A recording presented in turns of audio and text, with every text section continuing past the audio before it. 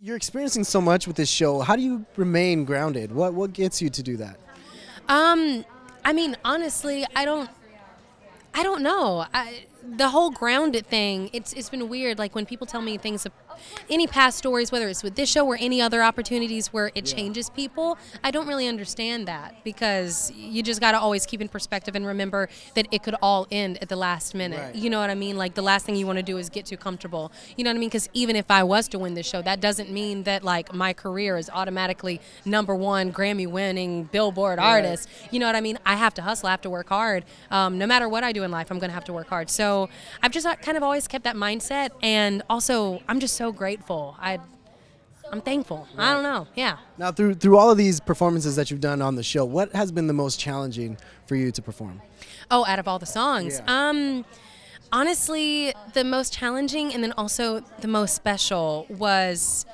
Well, actually, I take that back. Okay, I'll say this. Faithfully, which I did in the top 8, right. That was one of the most challenging because that song is so out of my element as far as any genre I've ever sang before. But it's my favorite memory I'll ever have on this show. I've never had more fun than singing that song. I just felt an energy I've never felt before. But actually, I would say now the most difficult was my original. Yeah. You know, I mean, all of these other songs, in a sense, we're doing glamorized karaoke. Right. It's someone else's song. It's someone else's baby.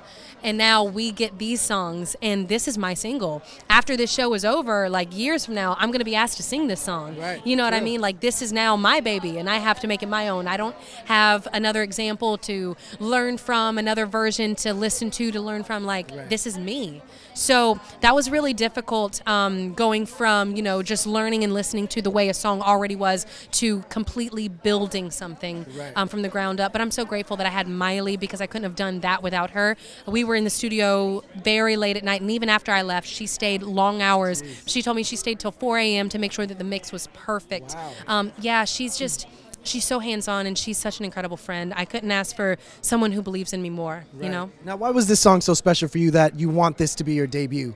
What is it about the song? Well, before Miley even presented it, she definitely pitched it very well. She brought it to me and she said, okay, listen, I want you to play this song, but before you do, just know that the 2 strong, incredible women that wrote it, they watched every video of you on YouTube, and I told them your story. So they custom made this around everything that they know of who Brooke Simpson is. So when I first heard it, I just bawled. And I think what's so special about it is the fact that not only is it a song that you could hear in Top 40 radio today, but also the message is so crucial, and it's so important that it's being heard by not just women, but people of all ages. People are going to start covering it. Yeah, exactly. That's cool. That'll be dope. Insane. Yeah. Now, lastly, for America, those that haven't heard your debut single yet, what are you all about? Who are you? I am Brooke Simpson. I'm Brooke freaking Simpson. I love myself so much that if I wasn't married, I might marry myself. That might be illegal, but like seriously. And I think like this song screams that. But also, I'm a pop soul artist. I'm not James Brown. I'm not Britney Spears. I'm just somewhere in between. I'm Brooke. I'm super happy, super obnoxious, and either love me or hate me. But regardless, I love you.